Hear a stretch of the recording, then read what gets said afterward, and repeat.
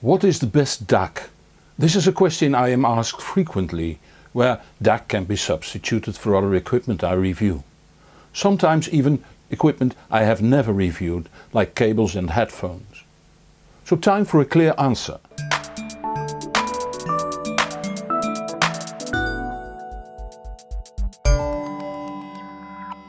I do understand the question. Audio can be, and often will be, hard to judge by ear if it's not your profession. With the internet changing the retail channel, you often can't even listen to equipment anymore if you want the bargains. And who doesn't? But the internet does offer even less certainty. There are quality brands that only sell over the internet to keep the price low, or at least lower than when going through the classic retail channel. But there are also crooks that buy cheap junk, stick a label on it, plus a description that uses all the right fashion words. Want an example? A linear power supply is known for improving the sound quality of audio. But when we speak of linear power supply, we mean a linear power supply that was designed for audio. A simple one, like the Audiophonics I reviewed, will set you back €90. A very good one, like the S-Booster I reviewed, €300. But the iFi iPower was just as good as the Audiophonics, while it was a switching mode power supply. Browse the web and you find linear power supplies for less than €20. How good those are is hard to say, but I won't buy one for review, for common sense tells me that it costs less than proper parts would cost. If it looks like a rat, smells like a rat, sounds like a rat, it's a rat. So you might ask again, what's the best? The honest answer is, that depends. Whether your equipment is to your liking depends on a number of factors that can be divided into two categories: you and your environment. Your auditory system can be divided into two categories again: physical and cognitive.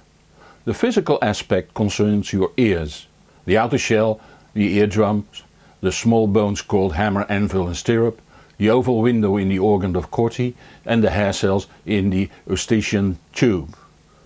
The quality of the physical part is not only defined by your genes, but also by the care you take to protect it.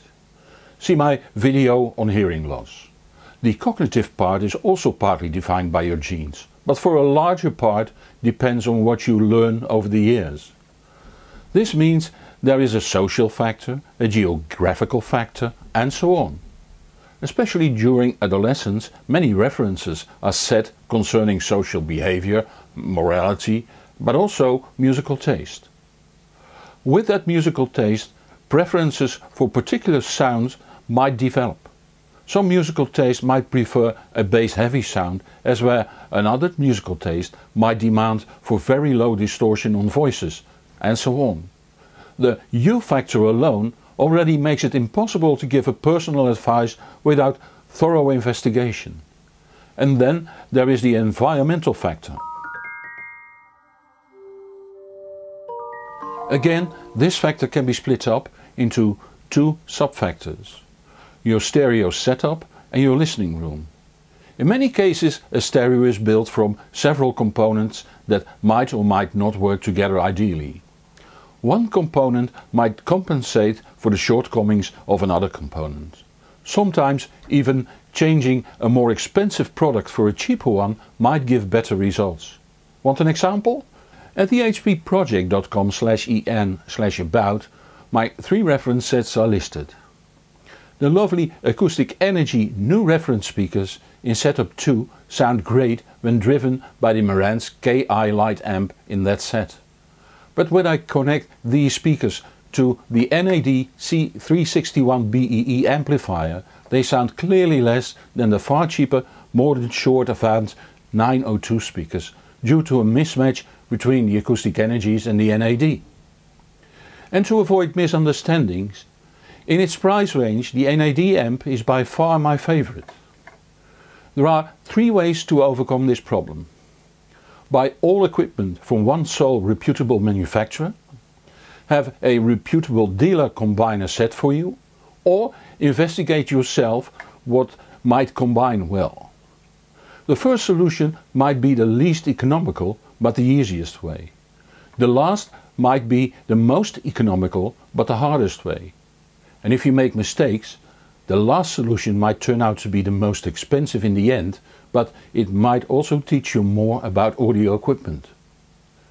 The listening room is another defining factor. In fact, you could see it as a part of your stereo.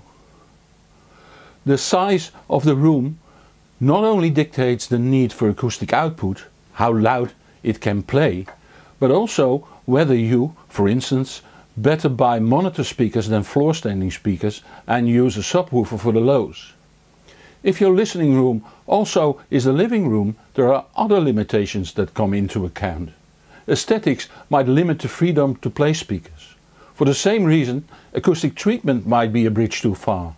By the way, I rather have too little acoustic treatment than too much, but you might have another opinion.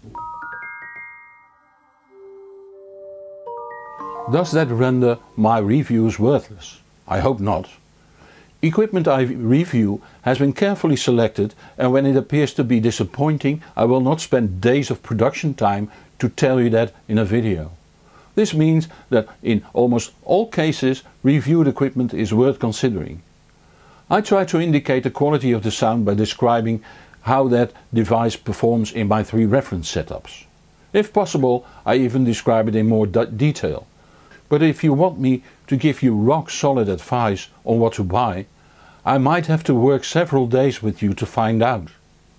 Unfortunately, I can't spare the time to do that unless I would charge you at rather high hourly rates so I can hire people to do the video post and publishing work for me. Since we're talking money now, I would appreciate it if you would support this channel through Patreon. The advantage of working online is that publishing is relatively cheap and it's a big market. The disadvantage is that the distance between you and me is rather big and you might not realize I do this for a living. A subscription to the e-publishing version of Hi-Fi magazines will set you back $15 a year. The paper version even over $80. I would already be happy if you would support this channel with $1 per month. That will cost you $12 a year and gives you access to extra Patreon-only videos. It also makes it possible for me to remain independent. You'll find the link in the show notes.